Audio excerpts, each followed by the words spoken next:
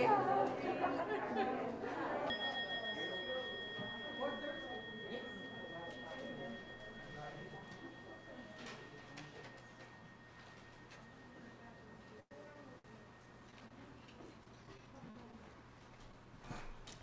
morning, everyone, and welcome to the Unitarian Universalist Congregation of the Catskills.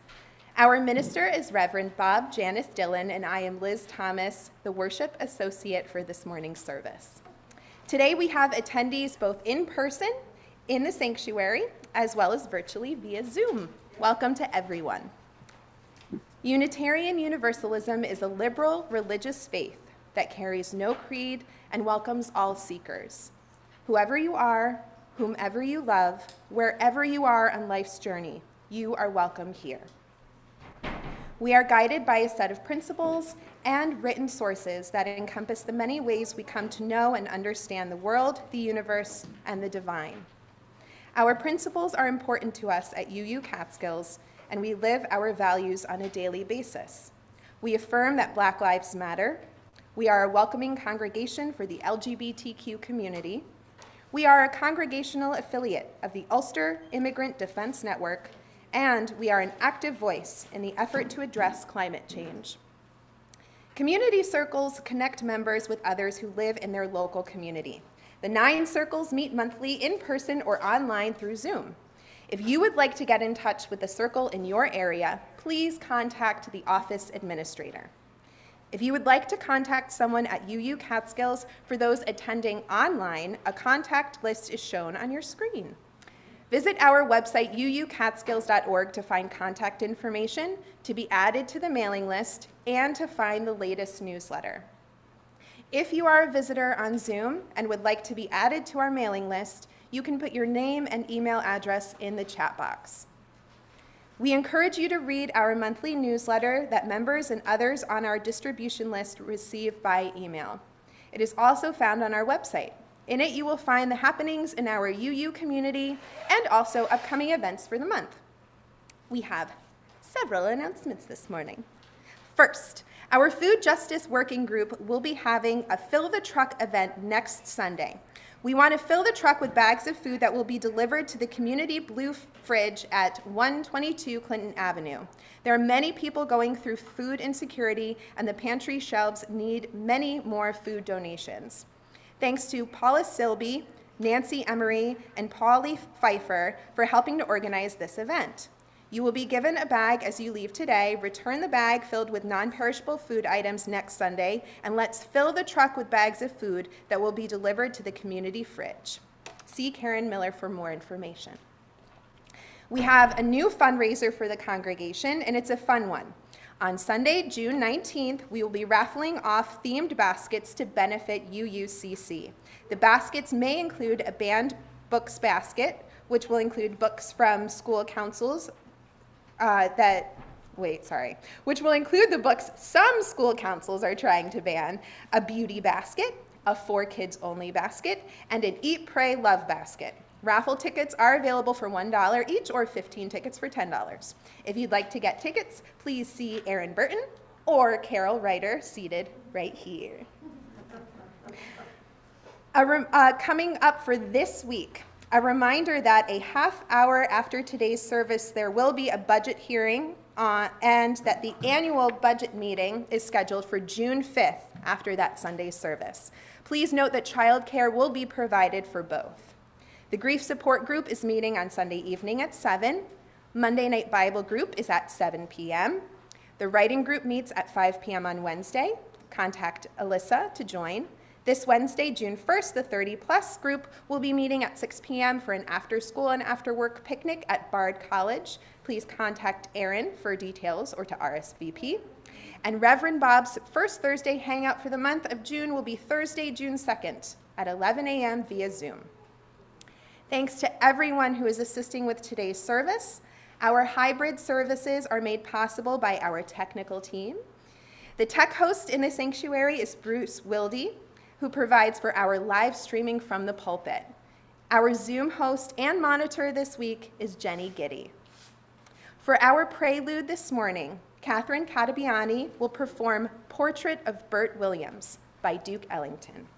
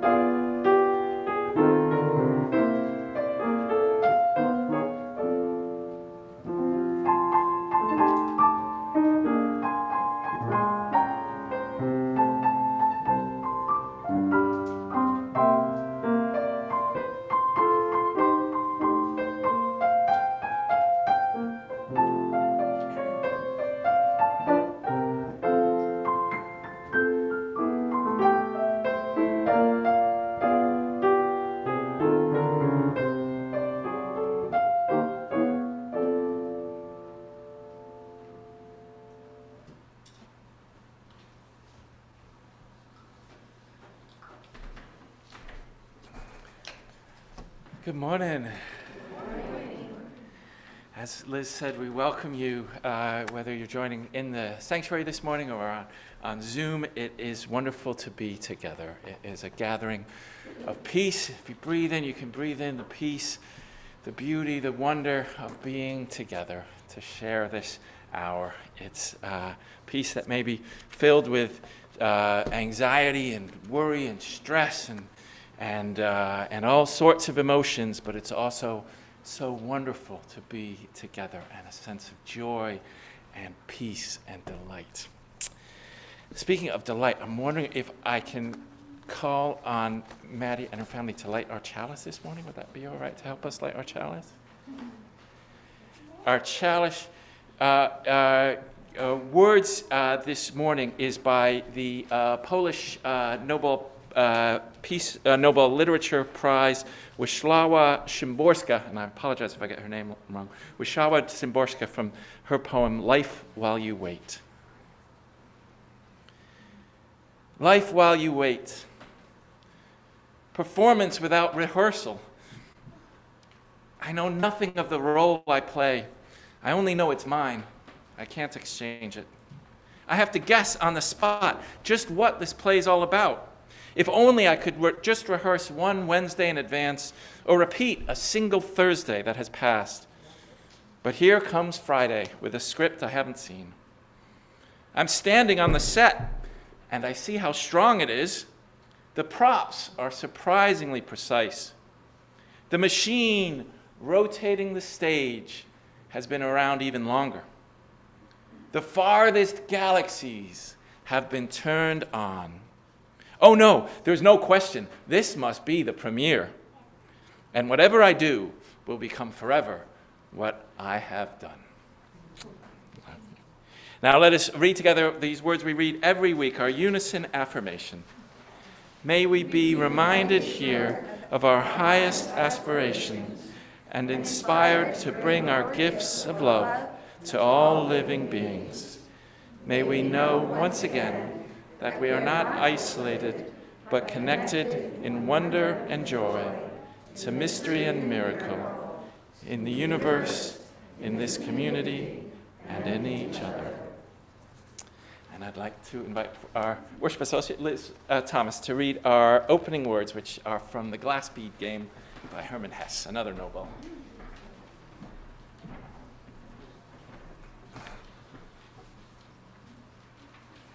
If only there were a dogma to believe in.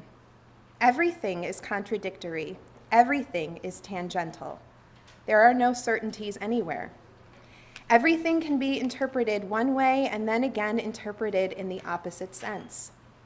The whole of world history can be explained as development and progress, and can also be seen as nothing but decadence and meaninglessness.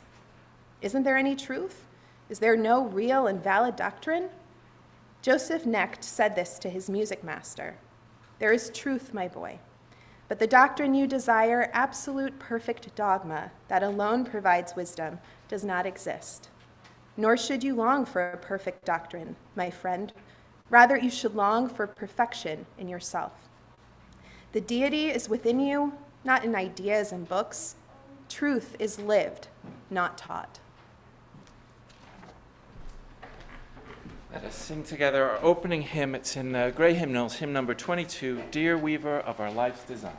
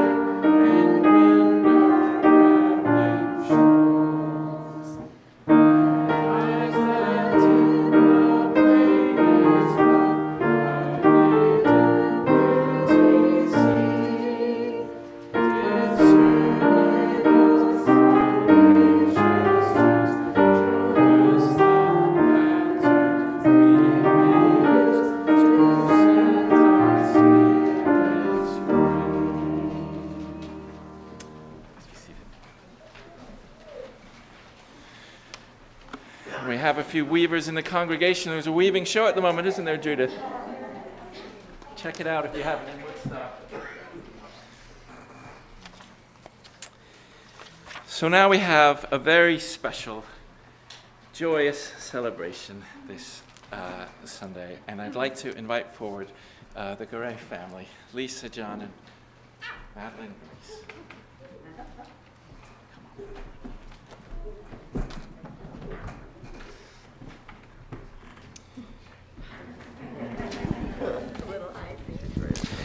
On behalf of the Garay family, Lisa, John, and Madeline Grace, I greet you on this very special day.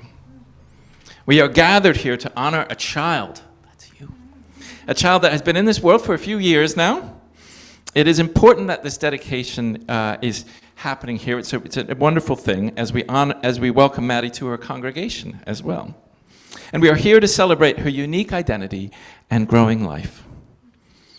As it says in the Psalms, how good and pleasant it is when family live together in peace, and how good it is for so many people to come together today to celebrate this amazing human being and her family and friends. And speaking of family, I know we have several people who are joining us online, and I wrote their names down. Help me out. Who's joining us online? Marcy Gray. Nana. Nana's joining us. Who else is joining us online? Gigi. Norma Henderson. Found it. There we go. It's all about him. Nana's joining us. Marcy Garay. Gigi, Norma Henderson, great-grandmother. And Papu and Yaya. Did I get that right?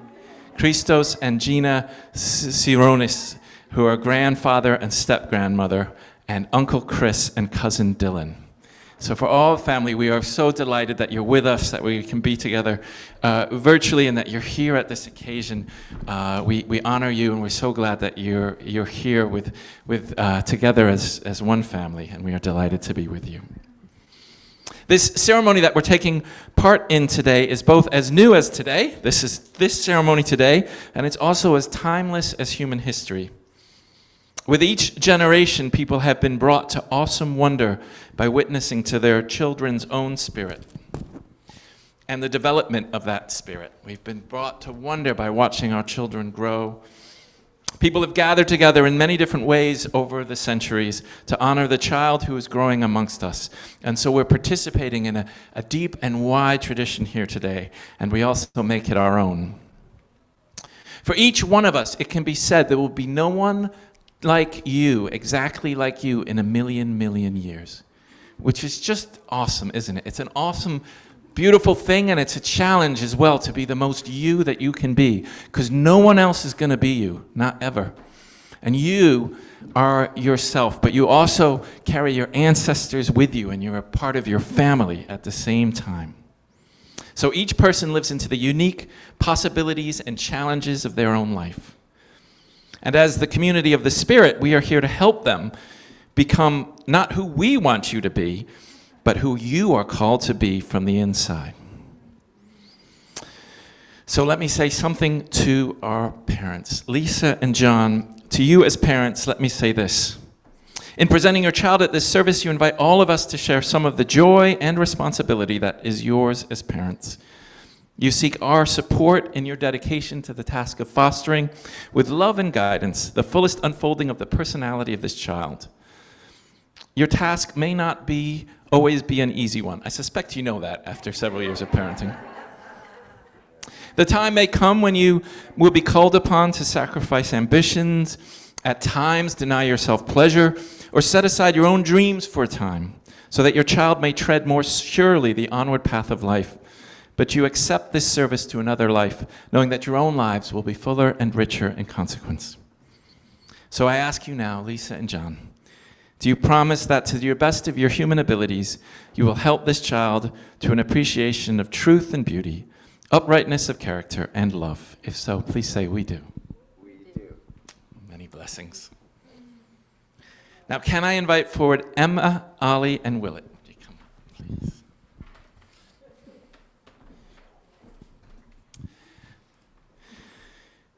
So, Emma, Ollie, and Willett are beloved friends of this family. You're Team Maddie, right? And Emma, to you as godmother, let me say this. There's an old proverb from the Jewish tradition, as it happens, proverb that says, in time of travail, go to the friend of your father, go to the friend of your mother. From ancient wisdom, in many different traditions, come the idea of godparents, or special people, who dedicate themselves to watching out for the welfare of others' children. It is a noble and loving tradition that you participate in there, and to commit yourselves this day. As another wonderful saying says, it takes a village. And in our complex world, it is not possible for even the most loving and capable of parents to raise a child alone. If our children are to become loving and independent adults, they need the wisdom, counsel, love, and support of friends. You have been asked by the parents of this child to accept a special honor and responsibility. Ollie and Willett, as Emma's children, who Maddie looks up to and adores, I think you know that, right? You can help teach Maddie about when someone has your back, when you can turn to someone no matter what has gone wrong in life. A bit older, a bit wiser, she can learn from you the values of responsibility, loyalty, faith, making the most of life, and caring from each other. So Emma and Willett and Ollie, so I ask you, do you now, to the best of your abilities, intend to supplement the care and love of these wonderful parents, both for the day-to-day development of this wonderful child, and especially in the event of any extraordinary need? If so, please say, I do. I do.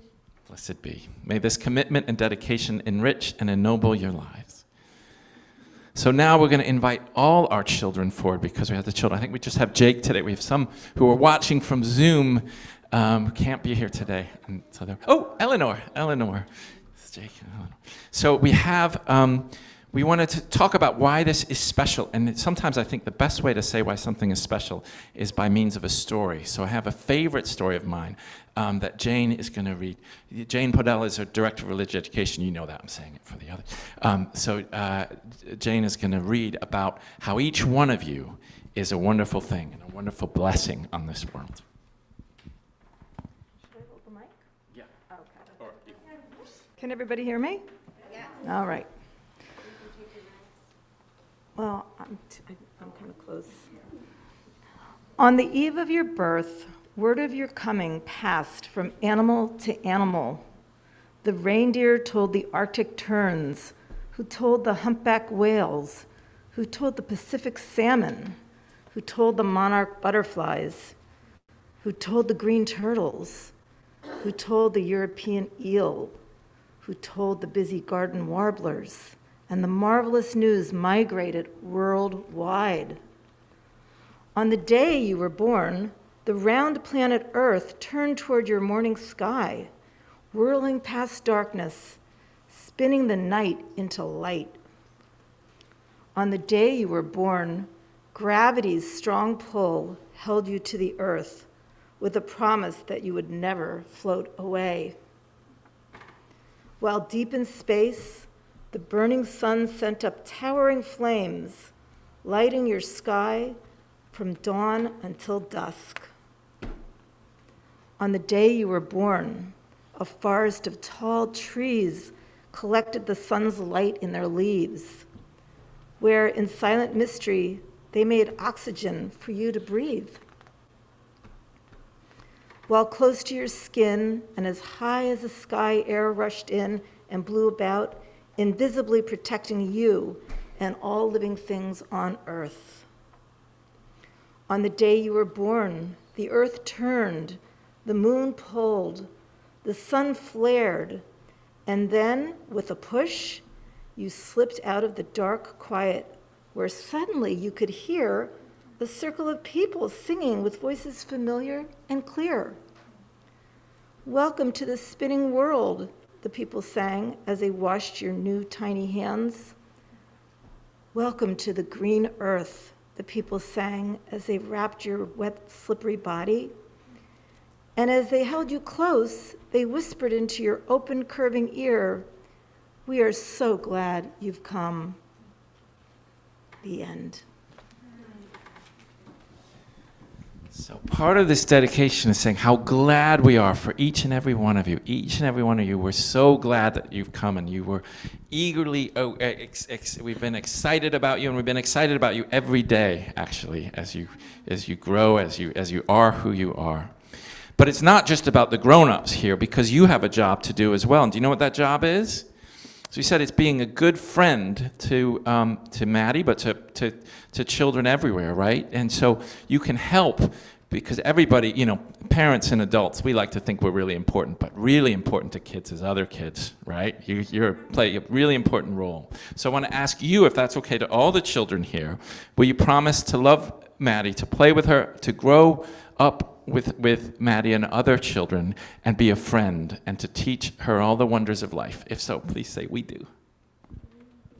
May you too find those who are kind and fair and good to you. We're all in this together.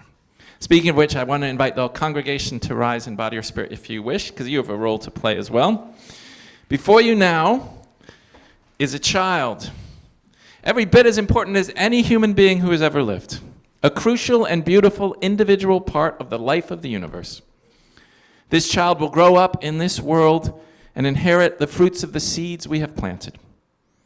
Recognizing the beauty and potential and inherent worth of this child, so I ask you now, do you endeavor to help provide a congregation that will be there to help this child grow and learn? And do you also endeavor to work toward a better world for this child and all children? If so, please say, "We do." May it be so. Please be seated.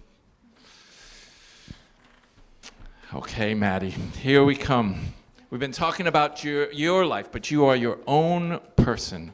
You get to make your own decisions in this life. But you're also a part of a family, right? You've got your mom and your dad, but you've also got all kinds of other people. Remember your ancestors, especially your grandmother in heaven, Matsi Henderson Sironis, your grandfather, Emmanuel Garay, and your great-grand-aunt, Jerry Poinet.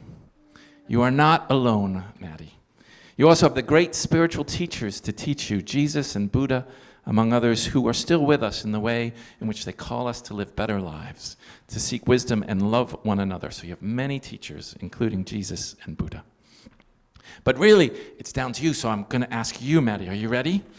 Maddie, do you promise to practice the golden rule and strive to be kind and the best helper you can be, Will you give thanks for all that you have and honor and care for Mother Nature? Will you work hard to be a peaceful, laughing warrior in life? If so, please say, I do. I do. Amen. May it be so. We now move forward to a singular part of the child dedication of this fellowship, a ritual of blessing. She is a part of the family of creation, the family of this congregation, and of course her own family. Knowing this, we bless you in behalf of the entire congregation with the most ancient and revered elements known to humankind. John and Lisa, by what name is this child known? Madeline Grace Garay. Madeline Grace Garay, or as you lovingly call her, Maddie. So, Jane, if you come forward with me. So we have 4 elements here today. This is with earth. Are you ready to do it? Do you want a little, maybe on your arm? Are you okay with it? We'll do the rose after.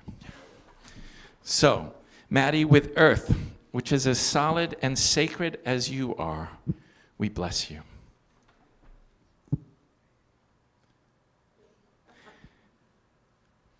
Take care of yourself, for you too, like the earth, are a rare and precious gift to be treated well, with reverence and respect. And now with air, which is as fluctuating as your feelings and passions, we bless you. Do not hide your feelings, and likewise do not let your passions overwhelm you. May you know balance and serenity in the depths of your heart.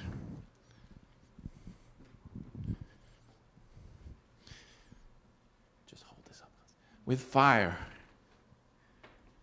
from our flaming chalice, which is as illuminating as your mind, we bless you. May you use your thoughts and dreams to bring more justice, love, and care into our world.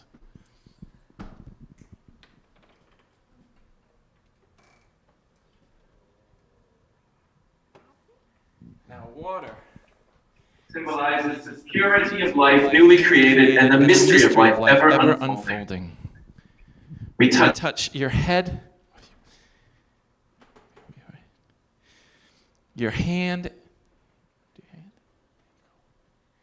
and your heart.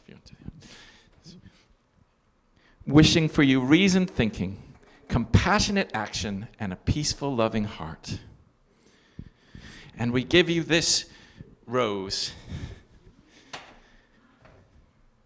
as a reminder that you are unique and beautiful, and you are just the way you are, and others help you grow as well. That's another reminder that there are others who will help you grow, but they are helping you to become the most you, the most Maddie, the most Madeline Grace Garay that you can possibly be.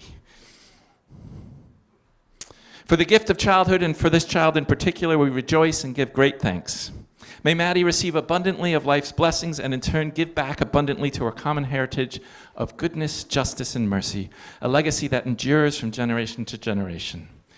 This morning we have ritually named Madeline Grace Garay, dedicated ourselves to her care, and blessed her with the common and infinitely precious elements of all life. May we remember that on this day we have also dedicated ourselves to making the world a good and safe place for all children, ours as well as those we will never meet or know. May this ritual of welcome work its small miracle in our hearts, molding our lives more and more in accordance with that beauty, truth, goodness, and love we wish for in the life of this beautiful, strong, delicate, wonderful child, and for children everywhere. May it indeed be so. Amen. You may be seated. Thank you. Blessed be Maddie. We love you.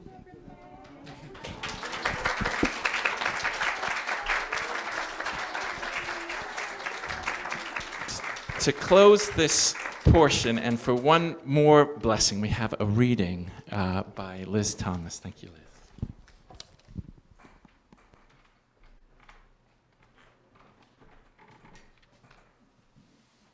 A reading by Khalil Gibran. And a woman who held a babe against her bosom said, "Speak to us of children." And he said, "Your children are not your children. They are the sons and daughters of life's longing for itself. They come through you, but not from you. And though they are with you, yet they belong not to you. You may give them your love, but not your thoughts, for they have their own thoughts. You may house their bodies, but not their souls, for their souls dwell in the house of tomorrow, which you cannot visit, not even in your dreams. You may strive to be like them, but seek not to make them like you. For life goes not backward, nor tarries with yesterday. Your children are not your children. They are the sons and the daughters of life's longing for itself. They come through you, but they are not from you. And though they are with you, they belong not to you. You can give them your love, but not your thoughts, for they have their own thoughts. They have their own thoughts. You can house their bodies, but not their souls, for their souls dwell in a place of tomorrow, which you cannot visit, not even in your dreams. You can strive to be like them, but you cannot make them just like you. Strive to be like them, but you cannot make them just like you.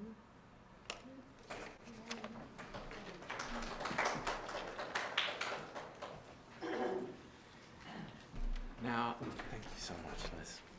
Now we'll sing our children to their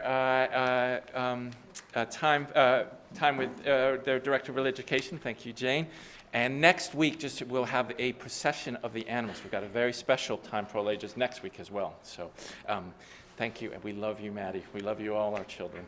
Let us sing our children.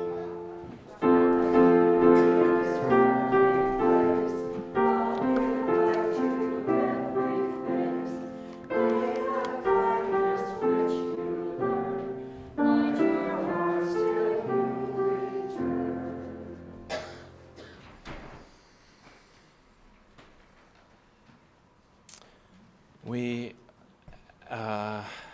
have a time now of joys and sorrows, which is a time for the community to say what is on our hearts. We will be talking about the tragedy this week in the prayer, but you're welcome to mention.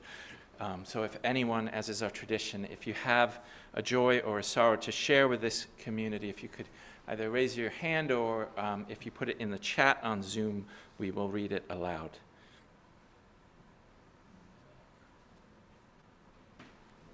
Oh, Jen.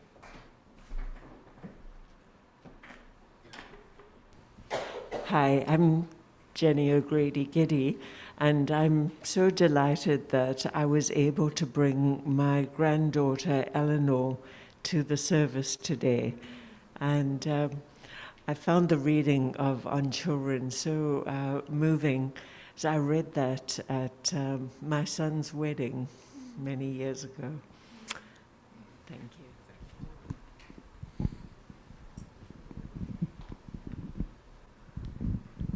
Hi, I'm Sandy Pearson, and I've been kind of absent from the congregation for the last year or two, not only because of COVID, but because I've been caring for my sister who has advanced dementia. In the meantime, I also had an accident a couple of weeks ago, and I decided that it might be God saying you shouldn't drive anymore. So I'm not sure whether that's the case, but I am experimenting with trying to get around by the bus, and I am finding that I can do that for most things, but the thing I cannot do is get here by bus. So I may be calling upon people from time to time to give me a ride. And if you can't do it, that's just fine. Just say no, and I'll go on to somebody else. But I really want to stay connected to this congregation. Thank you, Sandy. We offer our love and support and rides, hopefully, and to you and to your sister as well. Oh.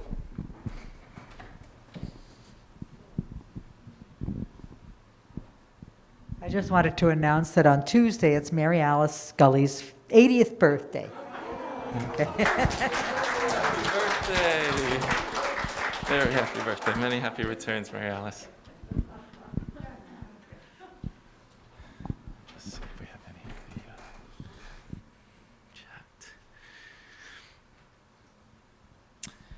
the chat. Mark Hauenstein writes that today he remembers his birthday. Today he remembers his brother who died tragically 7 years ago today, or 37 years ago today. So for Randy, we honor his memory with love and sorrow. And Barbara and Andrew write that a dear friend of theirs is terminally ill, is happy and accepting, and so it is both a sorrow and a joy, and we're holding your friend in our hearts as well.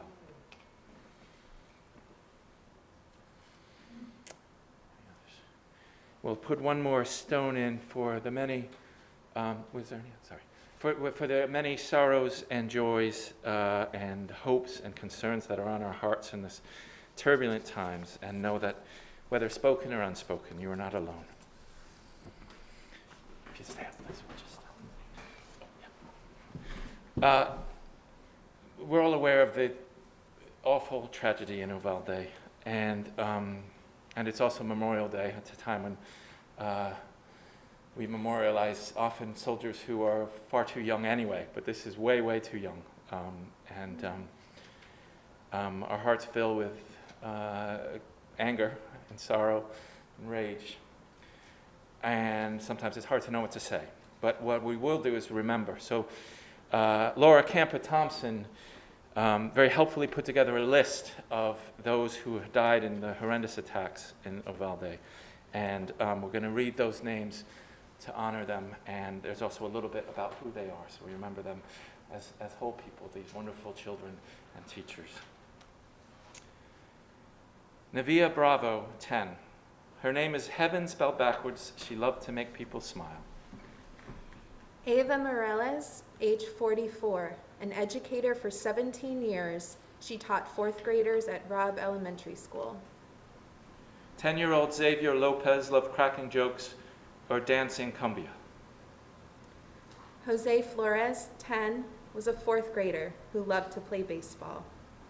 Irma Garcia, 48, was a fourth grade teacher at Robb Elementary, loved to cook and fish and teach youngsters how to read. On Thursday, her husband, Jose Garcia, died of a heart attack shortly after her memorial. Ellie Garcia, aged 9, loved singing and dancing. Tess Mata, 10, loved spending time with family.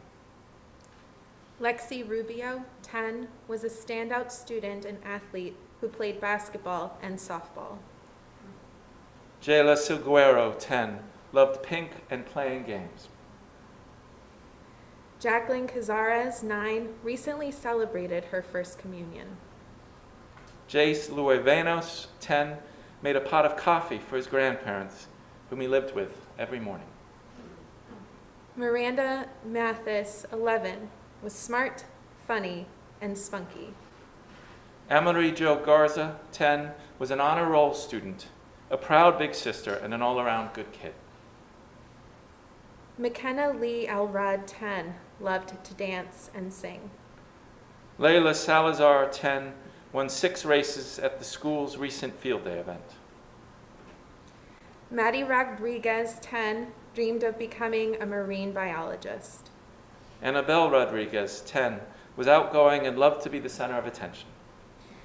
Eliana Cruz Torres, 10, loved playing softball and was hoping to make the all-star team. Rogelio Torres, 10, was a smart and loving child. Alethea Ramirez, 10, loved art and playing soccer. Uzia Garcia, 10, was getting ready for long days of football, swimming, video games, and whatever other fun the summer might offer after he finished 4th grade. We keep these honored loved ones in our hearts, and we grieve. We'll now have a time of spoken prayer followed by silent meditation, reflection, and prayer.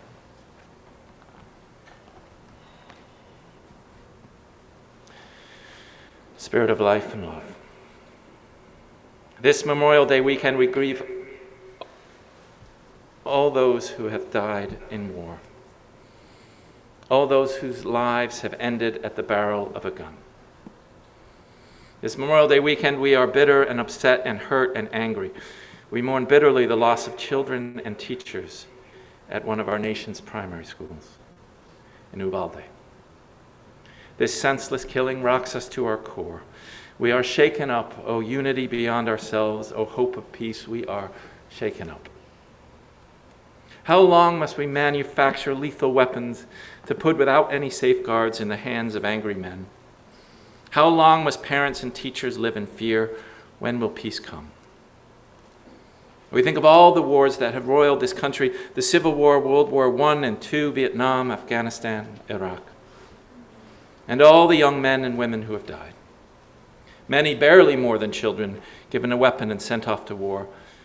They went out into a terribly difficult situation for a cause. They went out for our country, and they never came back. And families have been grieving since. Mystery of God. Oh, love that spans the generations. This cannot be what you want for us. To live in fear for our children, to live in hatred for one another. Teach us another way. Help us to learn the paths of peace. Help us to celebrate and rejoice one another as beautiful and worthy and good, just as we did with our beloved Maddie Garay.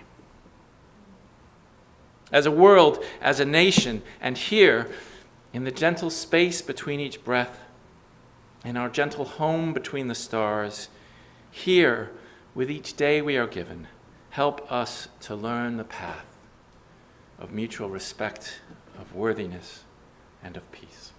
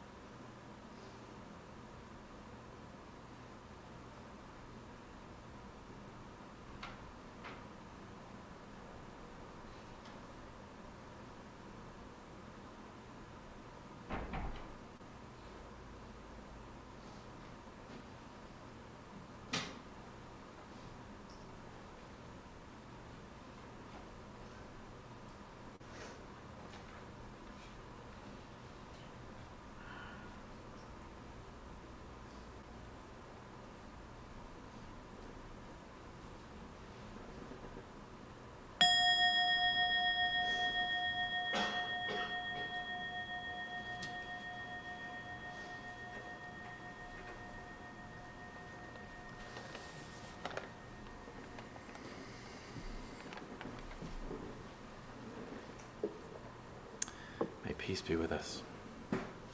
We'll sing together hymn number 159, This Is My Song.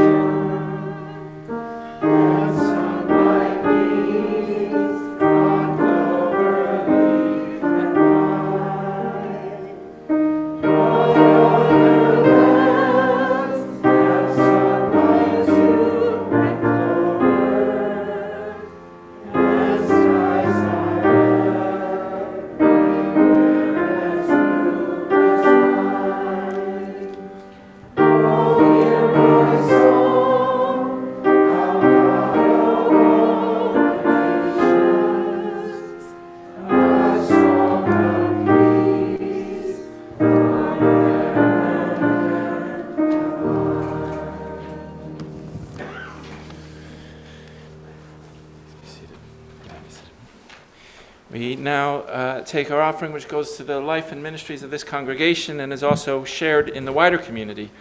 For May 2022, half-plate donations will go to Rise Up Kingston, a grassroots organization led by those experiencing racism, classism, and gender oppression on a daily basis, who organize to win with our collective power a Kingston economy that meets all of our societal environmental needs. So you can donate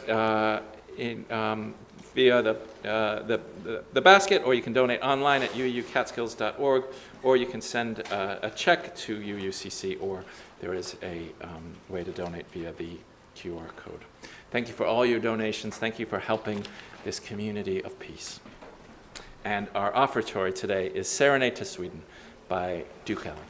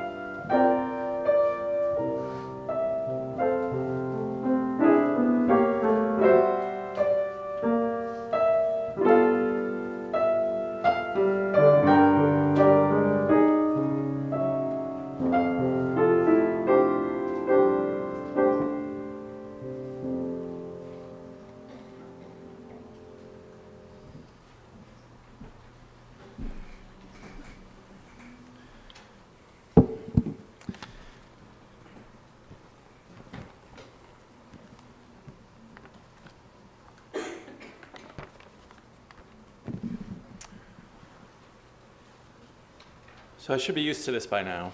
I've been a minister for 15 years, and 9 of those years in the U.S. And every preacher does a kind of calculation on a mass shooting week, trying to decide how near was it, how many people, did it involve children, do we need to change the whole sermon, do we mention it in the prayer? I should be used to it by now, but of course I'm not. And I don't mean to single out preachers. Think of teachers who are, whether they face these unimaginable horrors or not, are looking around their room, wondering about entrances and exits. Think about late night custodians and security guards who feel less safe doing their daily rounds. Think about parents wondering what to say, hugging their children. Thinking of children who are far off and grown up. They're still nonetheless very near in their hearts. I think about children facing this. We should be used to this, but of course we're not, because you're not used to it and you shouldn't be used to it. This should not happen. Should not happen. And I know in a congregation we face the vicissitudes of life. I know that we face our own mortality. I know that we face the fact that sometimes even people go before their time, but this should not happen with such stunning, horrible, and all too reliable regularity.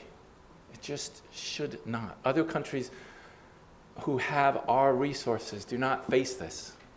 Japan has a 20th the number of gun shootings, gun deaths Canada has a 10th. The UK has a 20th. And yet, it happens here. Time and time again, we're faced with it. It seems like we can't go a week without elderly shoppers in Buffalo being gunned down, or children in a schoolroom in Texas. And I don't know what to say. I know I'm probably preaching to the choir. We know that we need to change the way that we are as a nation if we're to have any peace in our hearts or any security at all. But I just pray that we do not become accustomed to it. As horrible as that rage and despair and the hopelessness is, it's better than getting used to it.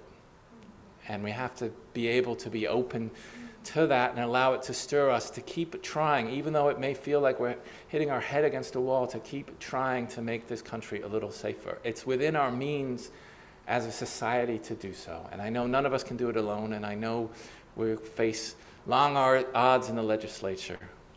But this is not the way that things should be. This is not the way that society should be.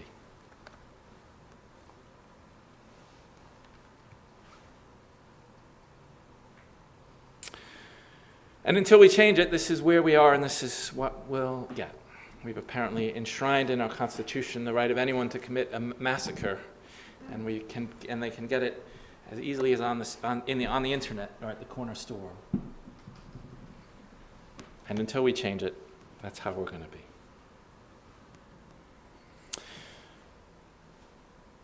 The question is, how are we going to live? And we need to discover how to live as human beings in the 21st century. It's not an easy century to be alive in, for all our amazing contrivances, for all the things that we have to make life beautiful and good, and there are quite a few things in our lives that serve that function. But we also have guns and nuclear weapons at our disposal, climate change, filling the air with toxins and the seas with plastic. And we know our current way of life is totally unsustainable. So how are we to live is not just a philosophical question, though it is that, but it's also a practical matter of the utmost importance. How will we learn to live on this earth? As the poet said in the Chalice Lighting, I know nothing of the role I play. I only know it's mine. I can't exchange it. I have to guess on the spot just what this play is all about. In other words, we are making it up as we go along. Like Maddie, the child we celebrated in this service, we are all born into this world. We all have people around us, parents and family and friends, who are examples of how to live. Perhaps how not to in some cases, and perhaps we're a mix of both. And day by day, we have to figure out what we're doing. It's like a play, the poets write, the lights have been turned on in the distant sky, the stage is in motion, spinning around, but bafflingly, there is no script. We have to make it up as we go along. Your move. It's always your move, your next move in this game. And we have to figure it out as we go along. It's part of the reason I have a lot of sympathy for biblical literalists who turn to the Bible or some other book maybe for an instruction manual on how to live. It's hard to wake up day after day and say, what's my line? What am I doing here? And it makes sense that you might seek a step-by-step guide to life. I do not think the Bible works particularly well as a step-by-step guide to life, although it is full of great wisdom. It's also full of inconsistencies, irreducible mystery, human foibles, and even human hatred. It does express, in places, the hope that people shall melt down their weapons into plowshares and study war no more. And for those sorts of echoes alone, I would keep the book near at hand and do. But it's not a perfect book. No book is. So as I think about this idea that we all have a next move, I often think that I've drawn wisdom from games. I am a games player. I have been my whole life. Wiffle ball in the backyard. Bridge and poker. I had an Atari video system. Well, my brother had an Atari video system, and when he wasn't looking, I would play it. And Dungeons and Dragons, hopscotch, tic-tac-toe, MASH, Monopoly, you name it, I've played it. And I know I'm not alone. The video game industry is now larger economically than Hollywood and the music industry combined. And the kids are all playing games, right? Now, games can teach us quite a bit about life. Depending on the game, they can teach us about determination, teamwork, to not get too upset when we lose, to not get too boastful when we win. We learn about how sometimes you need to make a few sacrifices to win in the end. They teach us how to be careful about judging your opponent on the first move. They teach us all sorts of things. I'm also aware games don't always teach us positive lessons. They can be destructive to our mental well-being as well. Apparently, this newest school shooter was a gamer and enthusiast of Call of Duty, a first-person shooter video game. Now, I'm not saying video games cause his atrocious behavior, and I'm not for banning video games. Millions of very peaceful young people play games to let off some steam. If you're a little older, you may have played Cops and Robbers, or Cowboys and Indians, and apart from the stereotyping and cultural harm of the latter game, your mental health probably didn't suffer unduly for it. But I also don't take the view that games have no effect and they're just letting off steam. I've played a video game series called Grand Theft Auto. It's a game when you're encouraged to be a criminal, steal cars and worse. And as gameplay goes, it's a brilliant game. It's incredibly realistic, and it's a fantastically designed game. And I had to stop playing it and stop my children from playing it as well because it just felt too encouraging of bad behavior because it was so real. And I think, and studies have tentatively borne this out, though the science is new on this, I think too much violence on the screen can bleed out into the real world. We human beings, we live in our heads. This is why books and games and stories are so important. This is where we live as well as this. It's where this meets this. The models we keep in here walk with us out into the world. And if you say, well, I don't think of life as a game, well, just bear in mind we call it an SAT score, right? A higher score means you can go further. A better letter grade, it's closer to the A's, are better than the F's, I'm told. A better letter grade, there's more money in the paycheck. More money in the paycheck means you're winning at life, right? So there's this background chatter that says life is kind of like a game, and sometimes it says it's like a zero-sum game. Now, I love the game of Monopoly as a game. As a metaphor for life, it's horrendous. As someone, I believe here, maybe it was a different congregation, pointed out, the inventor of the prototype of Monopoly, Elizabeth McGee, created two versions of her game, The Landlord's Game. In one version, a player could amass Monopoly and in so doing destroy his or her opponents one by one. But in the anti-monopolist version of The Landlord's Game, you have to cooperate to help every player in the game double her or his original stake in the game. That'd be a fun version, right? Guess which version was developed by Parker Brothers? It's not the cooperative game. But I do want to give you hope. And one may seem minor, but I think it's a rather important part of hope, is that cooperative games are actually flourishing right now, especially with the younger generations, both in the board game world and the video game world. Nobody wins in Minecraft or Animal Crossing or Second Life. Games run the whole spectrum, from pure competition, and I love a bit of competition now and then, to everyone seeking the same goal, or just not having a goal, everyone just wandering around and doing your thing with no ultimate winners or losers. Children have sort of left the Minecraft phase, but you may have had children who play Minecraft. I don't know if you're familiar with this game, but you just kind of dig things. It's a little like Lego. You familiar with Lego? It's like a new generation of Lego, but on the screen, and you build stuff, and you can build whatever you want. It's very existential. Basically, you can just create things. And I watch my daughter and my son, they play it often together, or even when they're apart, they build the whole city, and they built the city up with an arena and a hospital, a movie theater, and it's this incredible town with all the fixings. They thought of everything. I made, by the way, a tunnel, a hole. I dug here, and it went over here, and then it came up here. And they kept that as a monument to their father throughout the years, even though it's this tiny, I can't even find it now with all the lights and the homes, and it doesn't really serve a purpose. It was all I could build. But I think about this, and it does sort of give me hope, because my children are trying to make they just try and improve. Every time they go to the Minecraft world, they just try and build something that makes things a little better. And there's no winning at it, but they're trying to improve on the beauty of this world.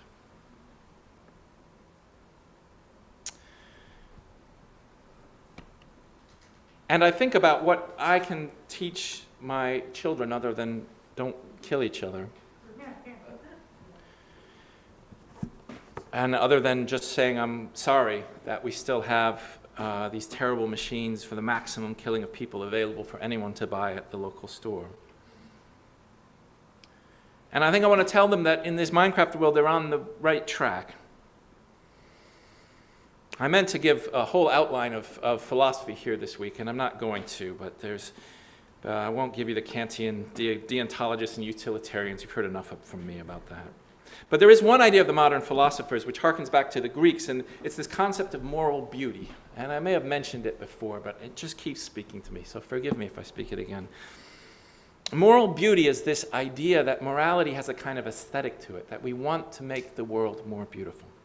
Now, moral beauty is different than physical beauty, of course, but it's the same kind of idea that it's something that we would like to encounter, to look at, to hear, to live amongst. This idea that we want the world to be a morally beautiful place, a place of kindness, a place of goodness, a place of reciprocity, a place of fairness and equity. And every time we perform an act of kindness, when we do a little something for somebody without expectation of reward, the world becomes a little more beautiful. So we are winning at that game, you might say. And when we are selfish, when we harm someone else, as we all probably do from time to time, we make the world a little bit uglier. So it's a kind of way of looking at the world. It's a mental picture, a paradigm. You might even call it a game. Let's go out there and try to make the world more beautiful is the mission of this game. And when I say it's a game, I'm not implying at all that it doesn't matter. The moral ugliness of our society is costing lives, is causing misery, is causing mass poverty and squalor in a land with great resources, is causing our children to live in fear. And surely this is not how we are meant to live. We encounter it and we shrink back. This is not how our society is meant to be.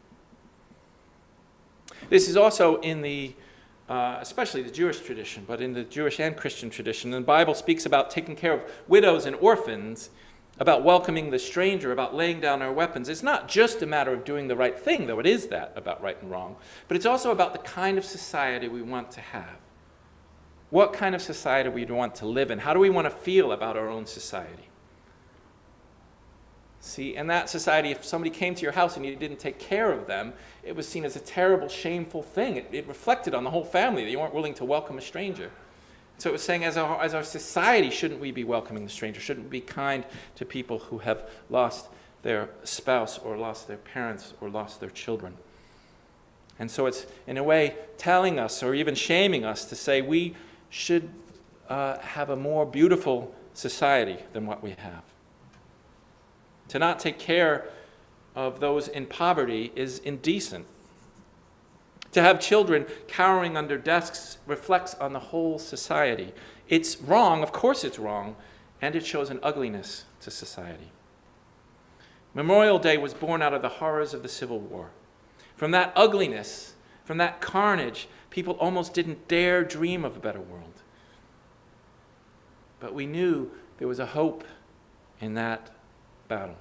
And we knew we owed something to the soldiers who lay buried in the mud. We owed them something worthwhile. We owed them a more beautiful society, a free society, a beautiful society.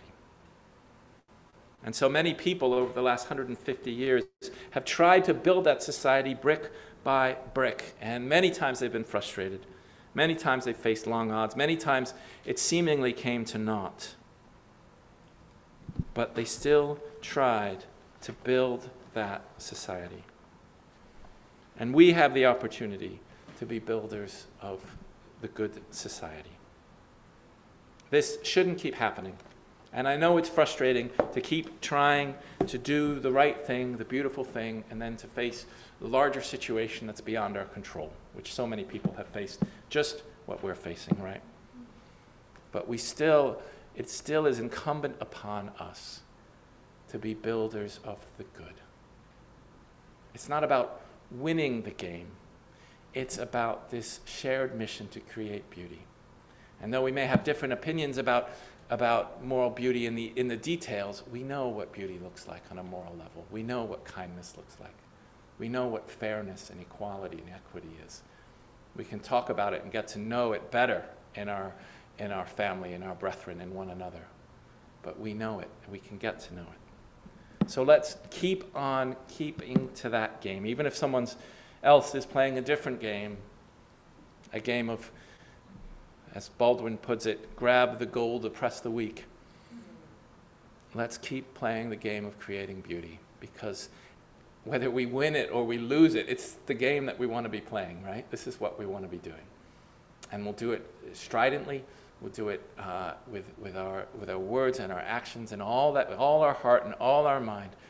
And we'll do it with respect and kindness. And we'll try and create a better world, because too many people have tried for too long for us to give up now. May it be so. Amen. Let's sing one of my favorite hymns. Now, hymn number 131, to give us some guidance on the road. Love will guide us. 131.